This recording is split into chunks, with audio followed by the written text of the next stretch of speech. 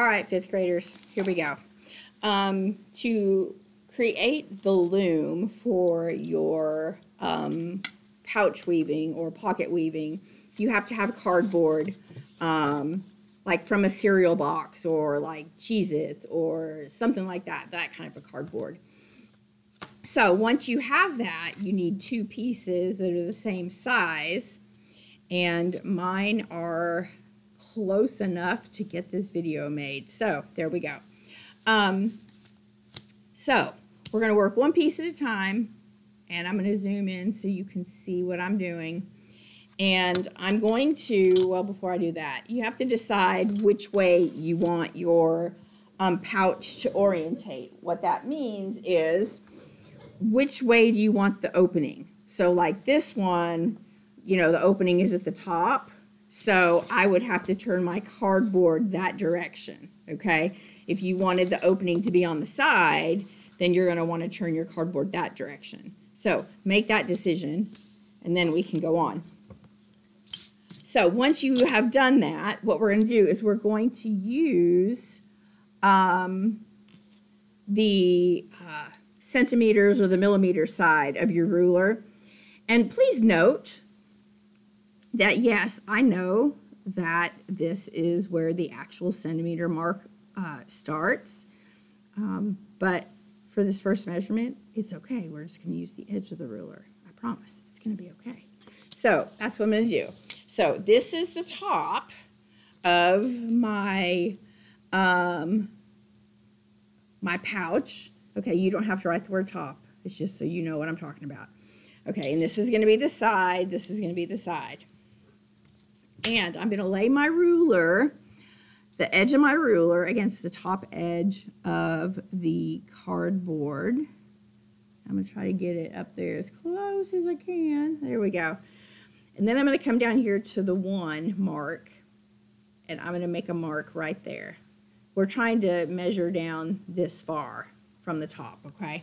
So I'm going to come over here, and I'm going to do the same thing on the other side. I'm going to make sure, like, right along here is even, and I'm going to mark where the 1 is.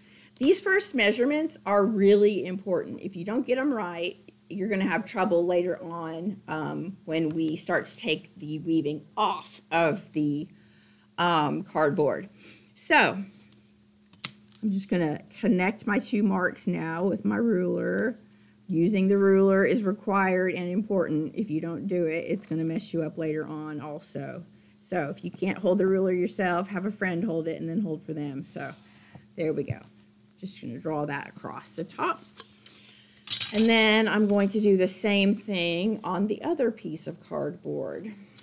So I'll scooch my ruler down to that edge right there. Come down here to where the 1 is, make my mark.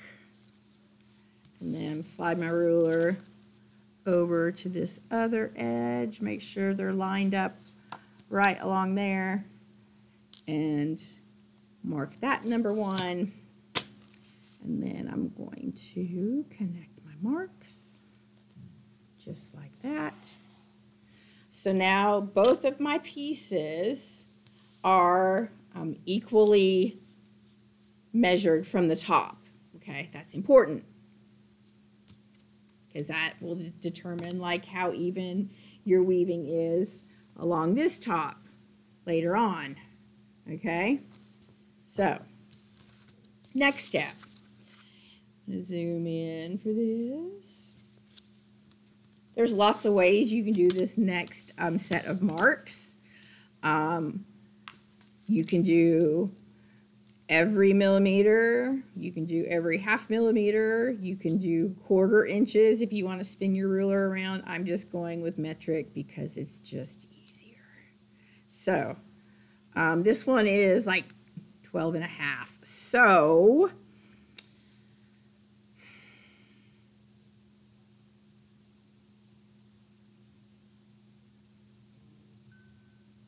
I'm just going to mark every one anyway. Okay, so there's that. There's that. So where the hole millimeter is, that's where I'm marking each time. If you wanted to, you could mark like every half, but for time purposes, that's what I'm going to do. Because this one is like 12.5, I'm just going to kind of shoot for the middle here, and I promise you it's going to be fine, okay? It's not going to be the end of the world if those two lines are just a little bit closer together. What is important is that I have the same amount on this one as I do this one. So the easiest way to do that is to take your first one, lay it on top of your other one, and kind of center that up there.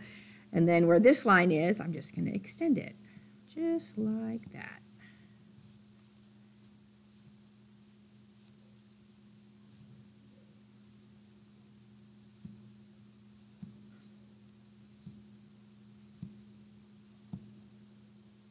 Okay? And that is how you get your loom marked out for your pouch or pocket weaving.